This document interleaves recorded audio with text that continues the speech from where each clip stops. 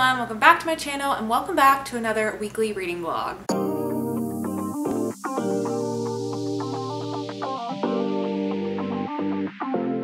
If you see the background, if it looks like a mess, I don't know what it looks like for you, but it's a mess for me. I have descended into total chaos. This apartment, total chaos. It's gonna be chaos for the next week.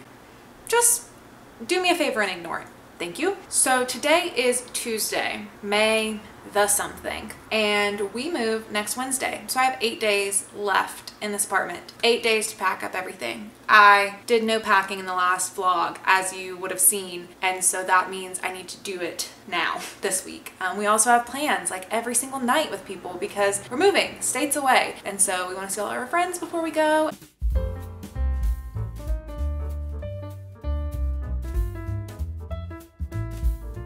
So it's gonna be a week of chaos, but it's gonna be a week of a lot of fun too. So I'm excited for it. To kick us off with the reading part of things, I do have an update for you. I did finish the plot this morning, which I was updating you on in my last reading vlog. I was about halfway through, a little over halfway through the last time I was telling you about this, and I really enjoyed the beginning part of it. I was really hooked, I was really interested in what was going on. It was a slow burn, and I was feeling that, and I was a little worried that the ending was gonna make or break it, and unfortunately, the ending was pretty disappointing to me.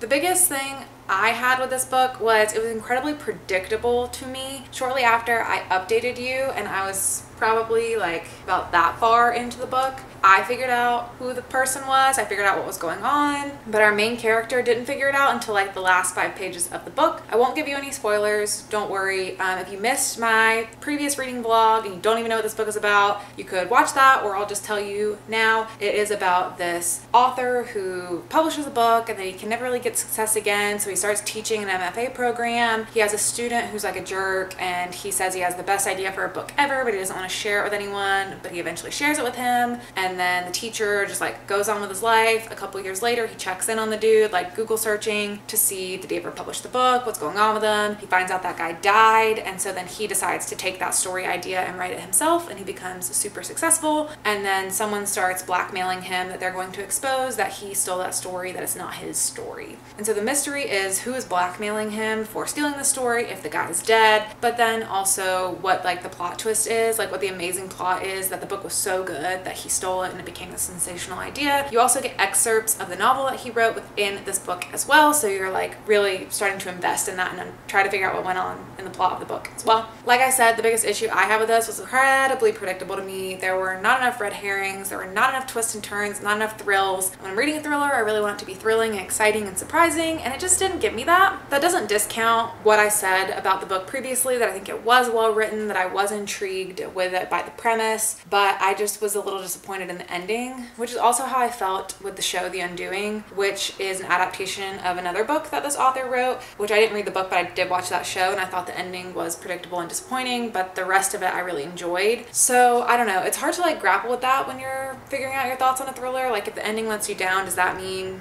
the book is bad, or does that mean like the ending was just hard to pull off and it just like you have high expectations when you read a lot of thrillers or watch a lot of thrillers? So I gave this like a 3-star rating. It was good, the ending was disappointing, but I did think it was well written, and I would probably read more books from this author in the future. This just probably won't make my list of like my top favorite thrillers of the year. As for what I'm reading next and what I'll be reading in the rest of this video, I have no idea right now. I have like 15-ish books that are still out and not packed away yet, which I need to reduce down to like 3 books because realistically I'm not going to read that much this week. I can also listen to audiobooks and use that as a way to be able to pack more books away. So I think what I'm going to do is post an Instagram poll of just some of my books, or maybe a couple. Maybe I'll post a couple polls. I don't know how I'm going to do it because I have a lot of books I'm interested in right now, but I'm going to post some kind of poll on Instagram and see what you guys vote for and what you want me to read in this video, and I'll just let you control my reading for the week.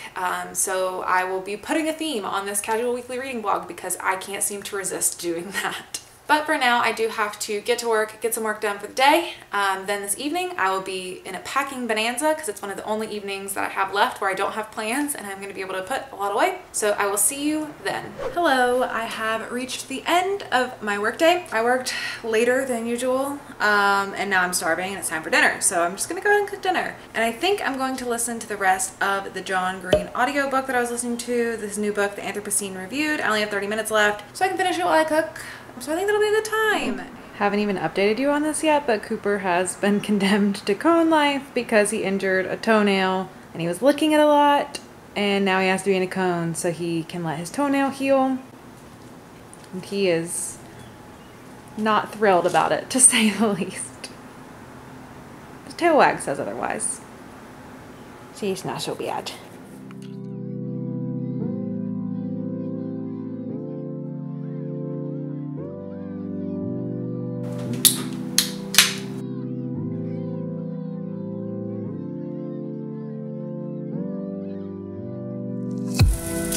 My vaccine dream proved partly prophetic. It really did begin with Sarah appearing in our room one afternoon.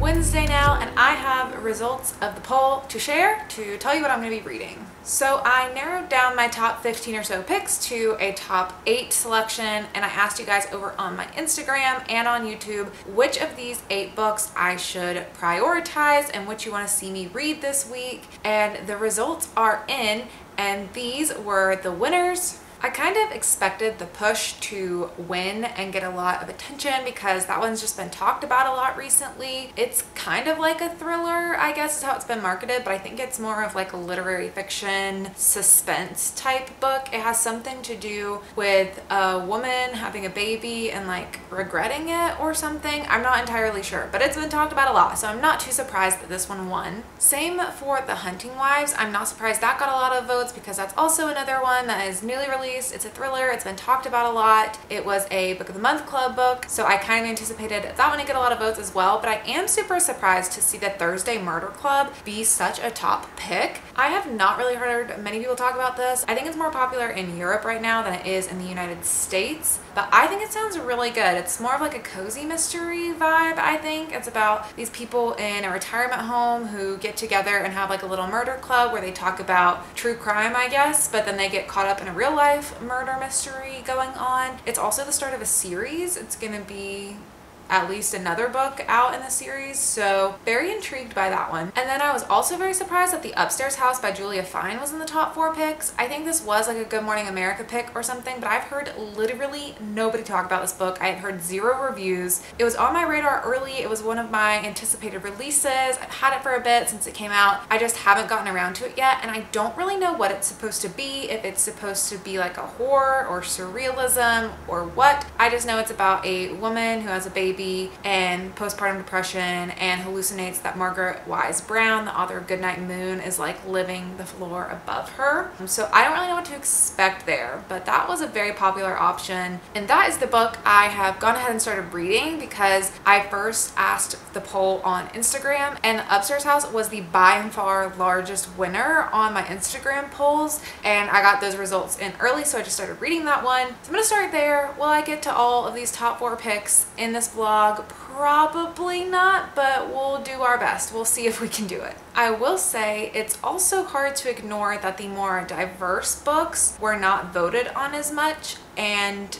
ended up losing, and all of these top 4 picks are, I believe, white authors, mostly white women, and I don't think there's gonna be much diverse representation in these top 4 picks, which is a little disappointing because I gave a pretty good array of options. But I will say, with June being Pride Month, I would be reading Honey Girl anyway. That's a sapphic romance. In the Ravenous Dark, that has pansexual representation. I'm sure You Must Not Miss has some sort of LGBTQIA plus representation because Katrina Leno's books usually do, but I'm not sure. And then Sorrowland by River Solomon. That is by a non-binary author. So I'll just read all 4 of those next month all at once. But I did not want to ignore that happened. That is just a sign of what typically happens in the book world, unfortunately. So anyways, like I said, I did get started reading The Upstairs House by Julia Fine. I am about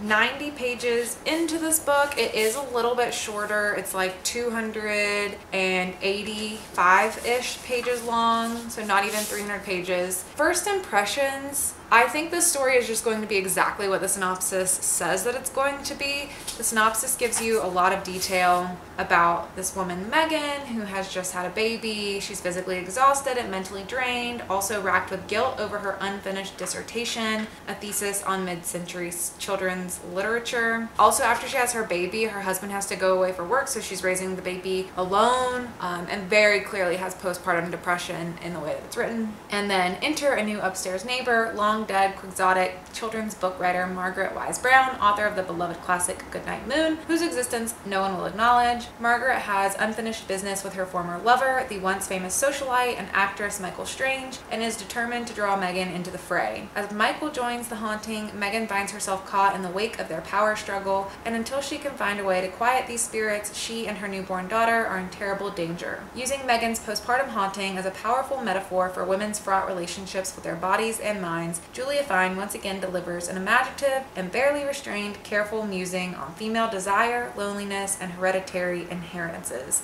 That's a quote from the Washington Post. So I think they pretty much lay it all out for you. You've got Megan, she's going through postpartum depression, she's raising this baby on her own and really struggling with it. She does have a husband, but he's just away a lot, so she's mostly raising the baby by herself. And she starts having her first kind of hallucinations at the hospital where she thinks she sees this balloon outside the window, but nobody else is seeing it. And then eventually she gets home and thinks that Margaret Wise Brown is living in the floor above her in her home. As I also mentioned, she was working on her dissertation for some sort of PhD program. She ends up abandoning the dissertation once she is just so fraught with the baby. And her dissertation was on children's literature, a lot about Margaret Wise Brown, and so it just kind of goes hand in hand that that's what she is hallucinating. You also get some excerpts of the dissertation throughout the book, so that is an interesting added layer and touch. I'm not sure what it's adding right now, but maybe I will see it adding more value by the end. And we haven't gotten there yet, but apparently there's going to be some sort of tiff kind of tension thing of some sort between Margaret and Michael. And I had to do some Wikipediaing to learn about this because I didn't know, but Margaret Wise Brown was in a romantic relationship with Michael Strange, which is a pseudonym for a actress slash poet whose real name was something I can't remember, but I can look it up. Blanche Marie Louise Ulrichs was their original name. And when Megan starts talking to Margaret, Margaret says she's like building a house for Michael. Michael's always angry. There's a lot of anger around. And Megan's kind of like afraid of the energy that Margaret's presence has. She also hallucinates like posts on this forum she's looking at for moms that have to do with Margaret and like don't let her in, like be careful, blah blah blah kind of things. So there's just a lot going on right now. I don't know how I feel about it yet. I really like the writing style. I think it's written really well. It is a little bit depressing, for lack of a better word, to be reading a character with postpartum depression. So if that is triggering for you, maybe stay away from this one. I am finding it to be affecting my mood a little bit, not terribly, but it's definitely not like a fun read. So that's how it's going so far. I will let you know as I read more of this. I also have the audiobook through Scribd, so I'm going to listen to the audiobook of this for a bit while I do some packing around the house, and hopefully I like the narrator's voice. I tried to listen to an audiobook of a different book the other day that I really wanted to read, and the narrator's voice just sounded like a child and I could not do it, and it was so upsetting because I really wanted to listen to that audiobook. So I hope I can connect to the narrator of this one. I hope it's good. I hope I like it, because I have a lot of packing to get done before we go to dinner tonight. So that's what I'm gonna do.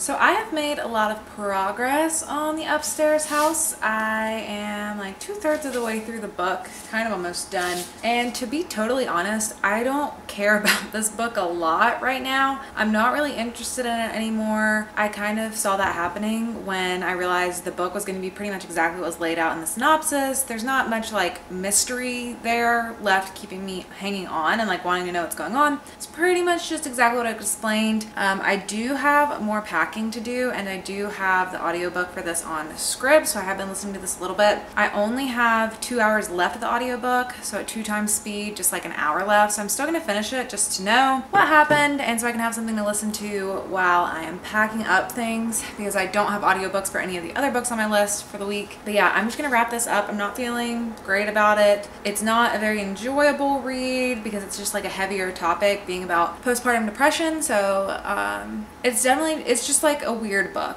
because she's just hallucinating all these things, and there's like so much metaphorical stuff going on, and definitely this is a book that you would want to analyze, getting like the dissertation parts in the story as well, and then you also get like historical fiction elements of the relationship between Margaret and Michael from like 1940s as well, and I'm just not loving it. To be totally honest too, I've listened to the last like, I don't know, maybe 50 pages or so on audiobook, and I don't even really know if I know fully what's going on anymore. I mean, really nothing's changing. She's still just hallucinating Margaret, and Michael is like a threat and scary, and she's really just kind of trying to get by. So yeah, I don't know about this one. I will finish it as I pack some stuff up, and then I'll let you know once I get to the end if anything changed.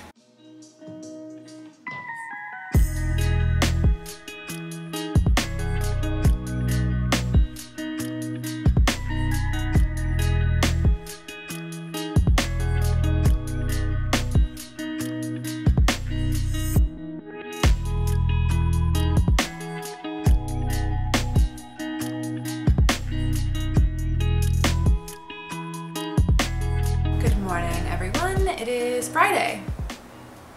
Somehow it doesn't feel like it could already be Friday. It's been a weird week. But I did finish the upstairs house last night. I did finish it on audiobook, and I had the same problem of like not being able to follow along in the audiobook as well because I wasn't as interested in the story. So then I went back and like skimmed through the last part that I had listened to an audiobook, if that makes any sense, just to make sure I knew what happened, and I'm good.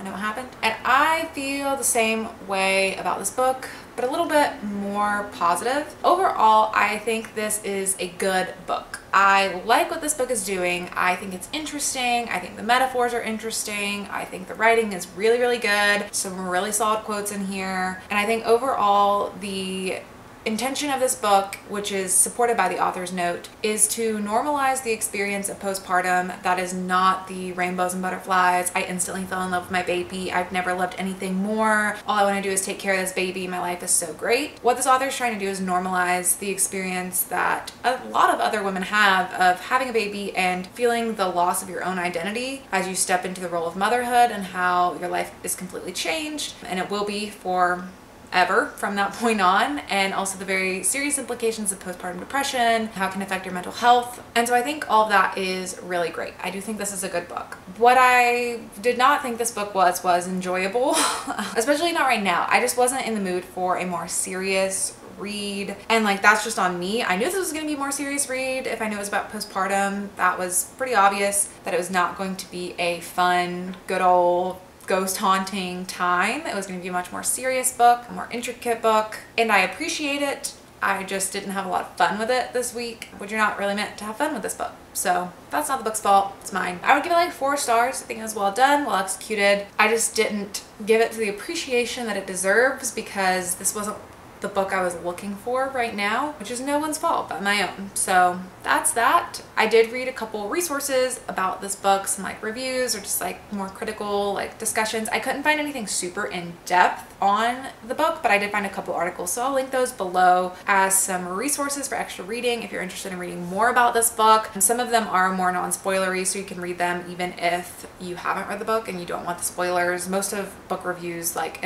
will avoid spoilers as much as possible in the beginning. anyway, but I'll link those below if you're interested in reading more about this book. It highlights some of the really good quotes from the book too, and I also found an interview with the author, so yeah, I'll leave those below if you want to check those out for the upstairs house. So against my better judgment, the next book I started is The Push, which is about a woman having kids and having like weird feelings about them in some sort of way. So you might say, Ashley, that's a terrible decision to read this book after you read a book about postpartum depression and you didn't have a good time with it. Why would you read something that sounds fairly similar? Because this was the most voted on. And so I felt obligation to make sure I squeeze this one in. It's already Friday. I'm trying to get through another 2 books. And so I wanted to prioritize this one because this was the most highly voted for. And I got a little bit into it last night. I'm like 35 pages in, so really just getting started, but I'm already feeling like I'm gonna have a better time with this one. It definitely reads more like suspense and like borderline on the thriller so far. I have not read the complete synopsis of this book, so I don't know what it's going to be about fully. I kind of just want to be surprised with this one, but even right away from the first little quote or blurb thing that opens up the book, I just felt like this was going to be a really impactful story, really interesting story, and I was already sucked in. I'm going to botch the science of this, so I will just show you what the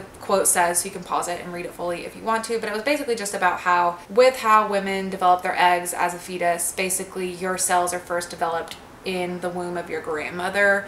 And I just thought that was interesting, and I could see the way that's setting up this story to be like multi-generational, talking about women, and that's like one of my favorite things is just the relationships between multiple generations of women and families. I find that so interesting, so I think I'm really gonna like it. I really like the tone, everything about the way it's written so far. We have a couple different switching kind of narrative styles, so it's written in second person so far, which I find very compelling. You just don't see that a lot, so I find it super interesting to read. We're following from the perspective of this woman who is like spying on, like watching a family outside. She's in her car outside on the street and like watching a family. Their house is lit up. It's like Christmas time, and she's just watching them be like a happy little family. And so you're trying to figure out her relationship to them, and then you find out that the little boy and the little girl in the house are her children. So I'm guessing it was like her ex-husband, and he's like now got a new wife or something helping raise the children. That's how it starts. And so you're like, okay, what has gone wrong? Why is she like spying on them? Yikes. And then you go back in time and you start learning about her relationship with that guy and how they first got together. It's all still written in second person from her perspective. Really cool. And then you also get excerpts from the 1940s, 1960s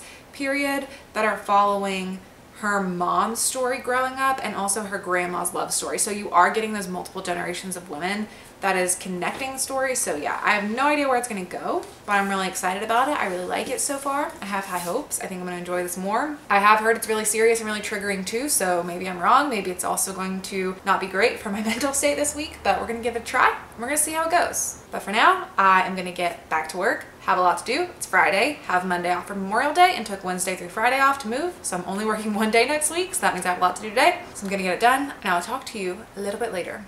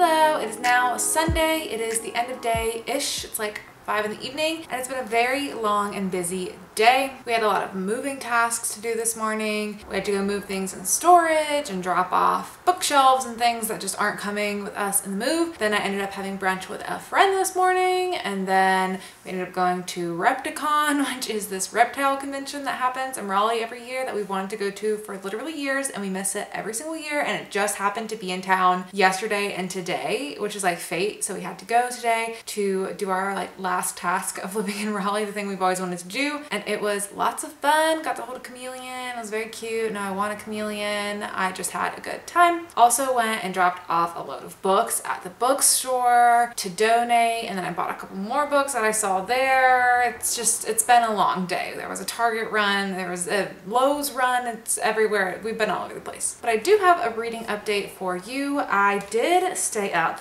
all night last night and finish The Push. When I started The Push yesterday, I was like 30 pages in from the first time I had picked it up, and I read the rest of the book all in one sitting yesterday. And I don't really know how I feel about it, to be honest. I'm not sure how to classify this book in genre. It's like literary suspense, I guess, is the best classification I have. But basically it's about this woman who, like I said when the novel starts, she's like spying on, like looking into this like happy looking family, but it turns out it's her ex-husband and 2 kids and the new woman that he's with. And then you go back in time and you see their entire relationship from when they first met, when they had their first baby, their second baby, traumatic things that happen to them. You also get flashes of her mother's life growing up with an abusive mother, like an emotionally abusive mother. You get flashbacks of how she grew up with her mother and how having an absent mother affected her. So the story that is being told here, I suppose, is about just like generational trauma and like how the way one mother raises her daughter affects how that woman will raise her daughter, affects how that woman will raise her daughter, etc., etc. I feel like I had some kind of profound thought when I was reading the rest of this last night at midnight, and then I kind of forgot what the point of this was that I was coming to, because I was thinking after reading it, like, what was the point of this book? What was it trying to communicate? What was it trying to do? And I don't want to give spoilers and go into any of the spoilery things that happen, because there are some surprises and some shock factor in here. But it just made me feel a lot of things. It made me feel a lot of frustration, a lot of anger, a lot of annoyance. I was like rooting for the main character in a sense, but also not. And then I also was just like doubting them a lot. I wasn't sure if the main character was super reliable. And then there was something that happened in the end that kind of reversed all of that and made me even more confused. So maybe I do want to go into spoilers. Before I talk about spoilers of this book, I'll say I'm probably going to give it like a 4-star. Like, it was enjoyable. I read it all in one go. It was definitely an addictive read. It's a really short chapters, really fast to get through. I like the way it was written. I really like the second person voice. I thought that made it really interesting, and I was compelled with the story. I wanted to know what was going to happen next. I don't know if it was a rewarding story. There's no like grand conclusion, I guess, which left me hanging a little bit. But overall, if you're wondering, you should read this book. It's a story sort of about obsession and motherhood and difficult children and postpartum-ish stuff in here. It's never like straight up said postpartum, but definitely some postpartum things in here. But again, another book about like the not great experience of having a child. So now I do want to get into spoilers a little bit, just for like a minute or two. So if you don't want spoilers of the book, go to where you don't see the spoiler bar anymore. So the big thing that happens in this book is she has her first baby. The main character, Blythe, has her first baby, Violet, this girl, and she doesn't feel like she can bond to her. She doesn't really take care of her. Like, she lets her cry and she puts in earphones and works and like neglects the baby, doesn't give the affection and love. It is just kind of resentful towards the baby for existing and what that means for her, and how her value to the family has now just become being the caretaker, being the body that keeps this baby alive. And like, that's where all the postpartum-y vibe stuff comes in. So that's going on. But then she has a second baby. She has a little boy, and he's like cherubic, angelic,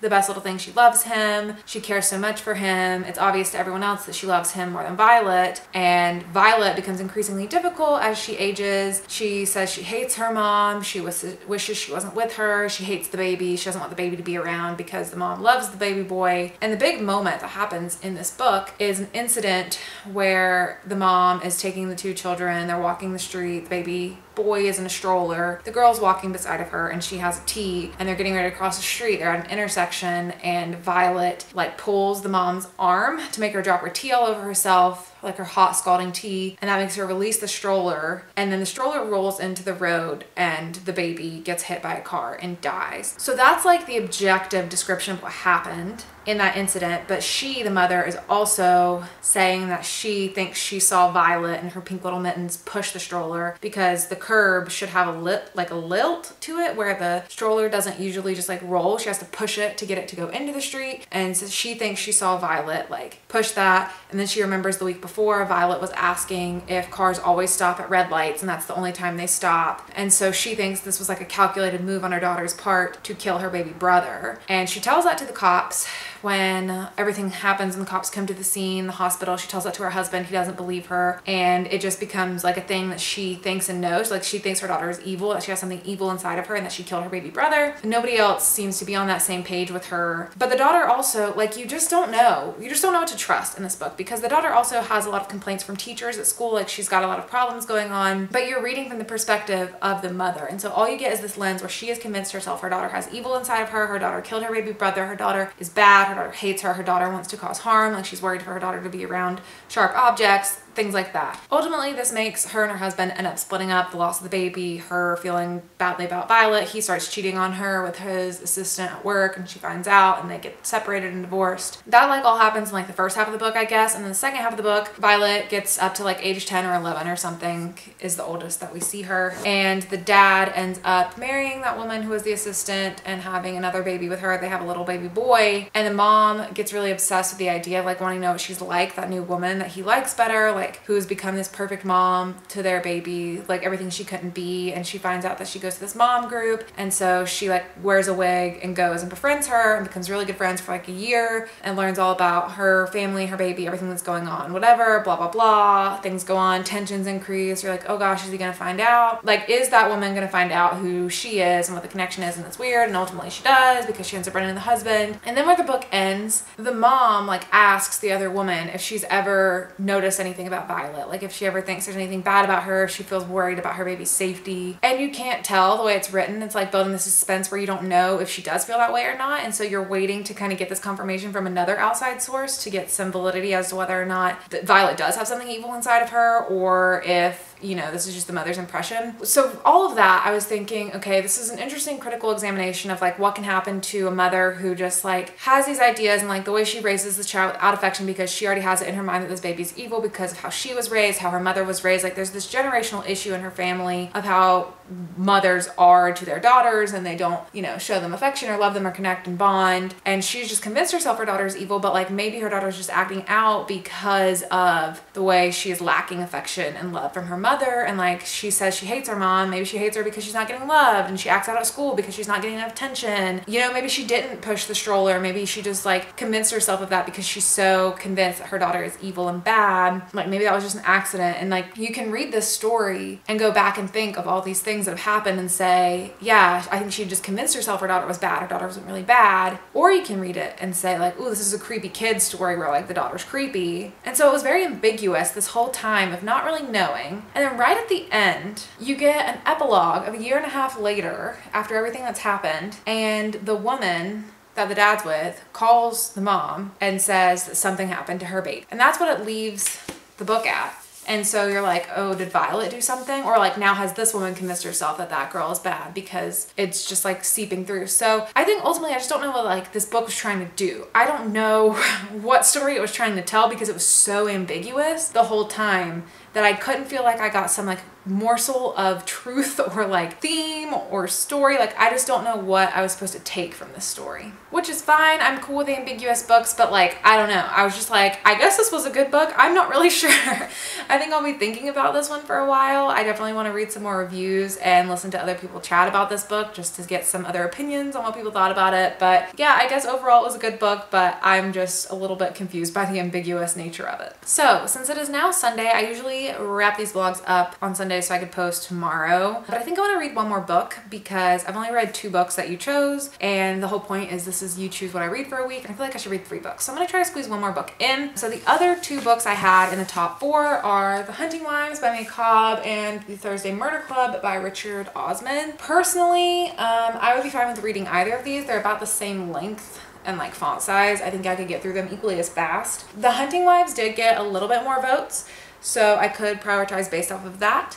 I do think I'm gonna like the Thursday Murder Club better, so I could prioritize based off of that, but part of me also thinks if I think I'm gonna really like this, maybe I'm gonna wanna read it slower and savor it, so I don't know. So what I did was this morning I posted a poll on my Instagram to see which one you guys would want me to squeeze in the last part of this vlog, so I'm gonna check that now. I checked it right after I first launched the poll, and the Hunting Wives was winning immediately, but it's been like 6 hours since then, so it could have very well changed. Oh, nope, it looks like the Hunting Wives still won. The Hunting Wives got 62% of the votes. So I guess that is the one I will be squeezing in, seeing if I can read this book tonight. Probably will not be able to finish it tonight. It's already 5 o'clock and I've got more packing to do. And I don't have this on audiobook. Maybe I'll see if I can find a way to finagle this on audiobook, and that could help. I don't know, but we'll see what I can do with this bad boy. I don't really know a ton about it. I just know it's something like suburban-y women, wives, rich people drama kind of. It says it's about this woman Sophie who left behind an envy-inspiring career and the stressful competitive life of big city Chicago to settle down with her husband and young son in a small Texas town. Seems like a perfect life, great neighborhood, rural community, but she soon realizes that life is now too quiet and she's feeling bored and restless. Then she meets Margot Banks, an alluring socialite who's part of an elite clique secretly known as the Hunting Wives. Sophie is completely drawn to Margot and swept into her mysterious world of late-night target practice and dangerous partying. As Sophie's curiosity gives way to full-blown obsession, she slips further away from the safety of her family and deeper into this nest of vipers. When the body of a teenage girl is discovered in the woods where the Hunting Wives meet, Sophie finds herself in the middle of a murder investigation and her life spirals out of control. So that sounds kind of fun. Interesting that this is another one on obsession. We've got quite a theme going on here with like, we had 2 about like mothers with like postpartum-y vibes.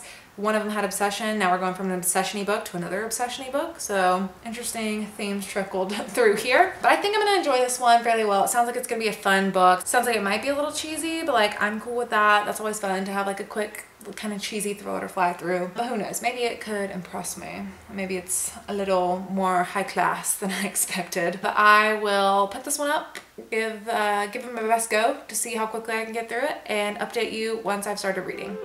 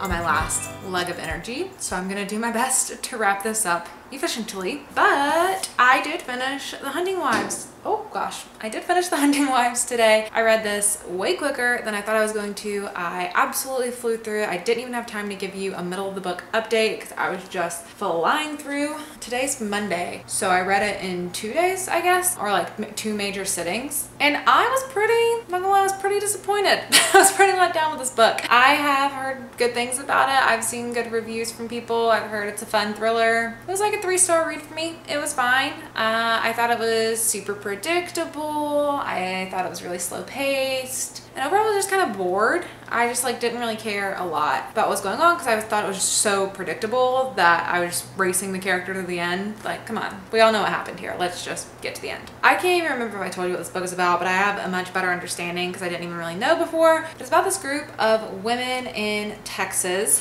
who they call themselves the Hunting Wives. Every Friday they get together and they do skeet shooting together, and it turns out that they do more than just skeet shooting. That could be a bit of a spoiler, so I won't tell you now what they do, but I'll go into spoilers in a minute and I'll put a spoiler bar up. But our main character Sophie has a husband Graham and a son Jack, and they just moved back to the area. It's a really like suburban small town. She gets really bored and she gets really enamored with one of the main women of the group, Margot, who is just like very attractive, very successful.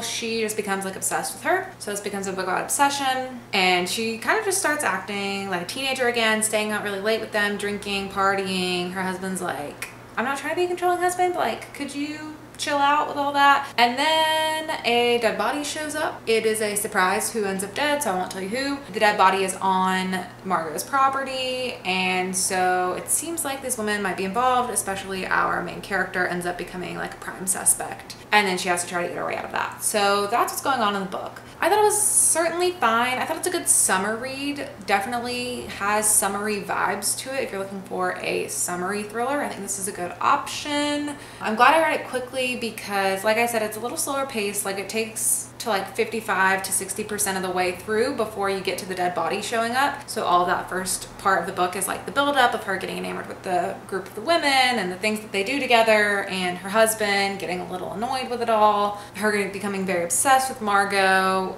like building all that up before the dead body shows up, and then the rest of that is like her trying to evade looking like she killed this person. This book was also way steamier than I expected. It was very raunchy, lots of sex scenes, lots of just like problematic behavior. You know, there's just like a lot happening. I'll give you the spoiler real quick of what I'm talking about, so if you don't want to know, skip to where you don't see the spoiler bar anymore. But essentially, these women, while they shoot skeet on Friday nights, after that they go out and they like basically cheat on their husbands, but they have two rules. They only use first names and they don't go all the way, but like they do go all the way with these people, and Margot ends up fooling around with like one of the other women's sons, who is 18. He is of age, but very inappropriate, very weird happenings going on. So yeah, this is a pretty raunchy thriller. I did not know that going in. Just a fair warning, if you're not into that, there's a lot of steaminess to this. But overall, I thought it was fine. I'm glad I read it in the summer. It's more, or I guess it's not the summer yet, it's the spring, but it's more of like a warm weather read. I feel like it would be a nice beach read maybe, but I just didn't feel like it was complex enough. I didn't feel confused. I felt like I knew who the bad people were and who the good people were and who was manipulating what situations to be what. It just wasn't very like intricate and complex with red herrings and guiding them one way and then, oh gosh, twist. Like, there weren't many twists to the story. But I do think this was a debut from Cobb. Oh no, it is not her debut. She has another book. Maybe this is like her second book. I don't know. I would probably read more from this author. This book just like didn't blow me away, but that's fine. Not every thriller has to. So that is it for this reading vlog. It went a little longer than I thought it would, but honestly not bad that I wrapped it up on a Monday and got through 3 books. Didn't really dislike any of the books. I didn't have the most fun with the Upstairs House. It wasn't the most fun read, but it's not supposed to be, but I definitely appreciated that book. And then The Push was definitely interesting, definitely sucked me in, kept me really absorbed in reading really fast, but not the most satisfying of endings with the more ambiguous nature of it. And then The Hunting Wives was just like, okay. So lots of 4-ish star reads. I don't think I said my rating for The Hunting Wives, but I would give it like a 3-star. So lots of 3 and 4-star thrillery suspense books this week. Not a bad week. So I hope you enjoyed getting to choose what I read for a week. I thought that was a lot of fun. I love doing little polls to say what books people are more interested in to guide my reading on just one-off occasions. So it was fun to do it for a whole week's worth of reading with 3 different books. I'm not surprised you guys chose thrillers. You guys seem to love when I read thrillers on this channel, so not surprising it was steered that way. But the rest of the books on my list I will be hoping to get to in June. Also, for my next reading vlog, it's probably going to be a little more casual because it is going to include moving, and I'm already tired thinking about it. So you can look forward to that. I'm going to start filming that one tomorrow for the next week, which will include the moving in, getting to know the area, settling in. So it'll be fun. But that is it for this video. Thank you so much for watching, and I'll see you guys in my next one. Bye!